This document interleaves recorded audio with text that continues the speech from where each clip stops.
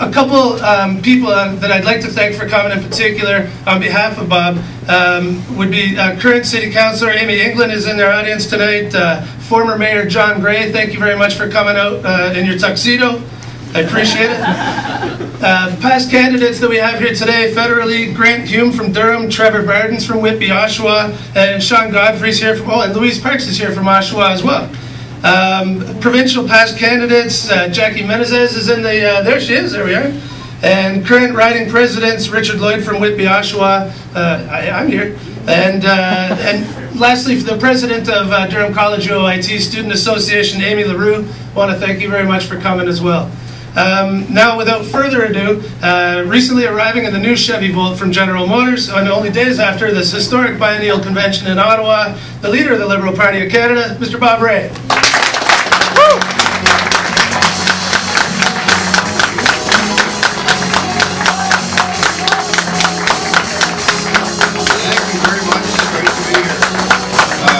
Arlene and I are just thrilled to be here and see so many people out.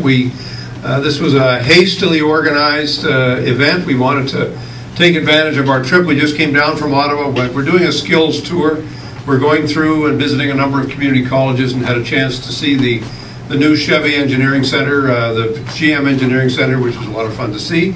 And we got to drive in the new Volt, which was a lot of fun. And if any of you haven't done it, you should go out and test drive a Volt as quickly as you can. They're terrific Canadian innovation that we're now selling around the world. It's great to see, and it's wonderful to see so many friends here. This is a very important part of the province for us. We've fallen behind a bit, and we've got work to do to rebuild and to build back our presence in a whole variety of ways. But we have just come off, you know, what was a truly remarkable weekend. Everybody said the Liberal Party is on its last legs. We've got 3,200 delegates, 3,200 delegates coming together in the middle of winter in Ottawa, in the middle of a snowstorm to get there, and it was just a fantastic 4 days. Starting with Thursday night, we celebrated the life and career of Alan J. McEachin, who was the founder of national health care, just such an important part of Mr. Pearson's government, Mr. Trudeau's government, and really a wonderful Liberal, celebrating his 90th birthday, so we had a great party. We then started the convention on Friday, Saturday, Sunday. Wonderful presentations. I urge everybody to go online, liberal.ca, have a look at the speeches, have a look at the presentations. Don Tapscott's presentation, which was fabulous, this guy who knows all about the digital age, explaining what's going on and talking about the changes that the Liberal Party has to make. We are in the middle of a very exciting period of change, so please get involved in every possible way that you can. Very, very important changes came about in the convention.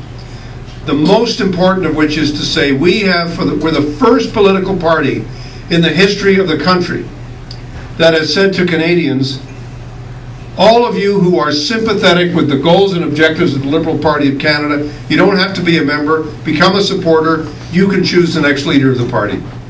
It's a fantastic innovation. It's a huge change.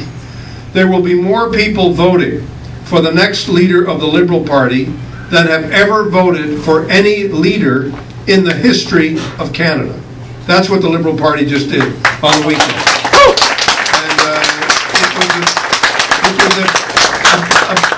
A big innovation, and I think we have to do even more to kind of emphasize to Canadians and point out to the media what a dramatic change that is. That it's not about keeping things the way they are. It's about changing the way things are.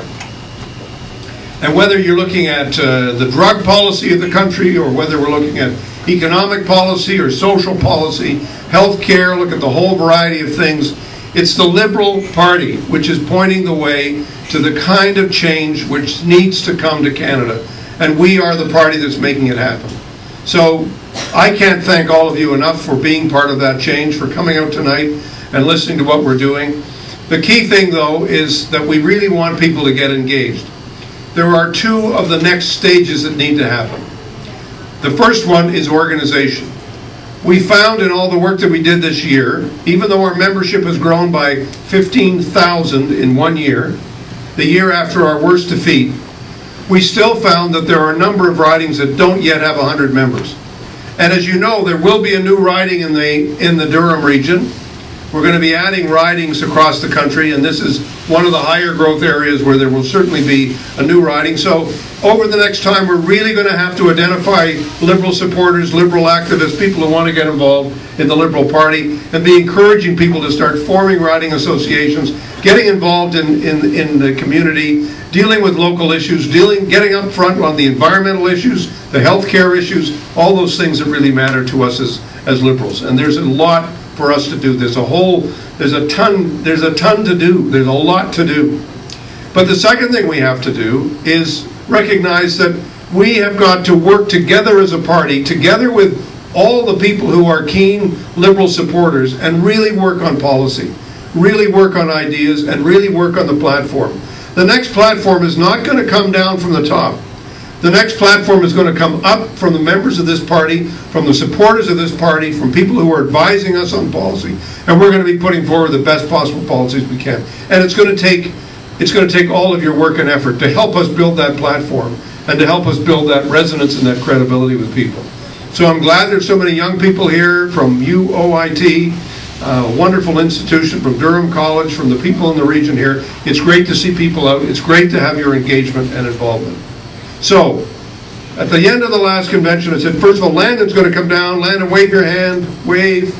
There he is right here. Up at the front. He's going to be coming down and giving you the forms that you're going to need here to become the official club for the youth and for the university club. We've got to get you guys certified and up and running and all organized. But the second thing is that when it comes to memberships and supporters, you can do it all online. Everything can happen online. You can join the local riding online, you can join the National Party online, you can become a supporter online, you can become engaged in the policy online. Everything is possible to do. There's no limits or barriers or borders between us and you in terms of making this connection. Liberal.ca, just remember that, liberal.ca. Over and over again, liberal.ca. Very easy, very easy. It can be done. And I'm asking all of you to do it, to really get involved and engaged in the transformation and modernization of the party.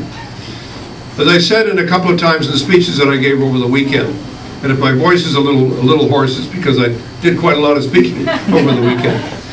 What we know as Liberals is that there's tremendous resonance to support for the Liberal idea across the country, for the things that we fought for in the past, the values that we have. We just have to really engage Canadians with what these things mean, why they're important, and why we need to work together in bringing forward new policies. I don't think Stephen Harper speaks for all Canadians. I don't think he speaks for a majority of Canadians.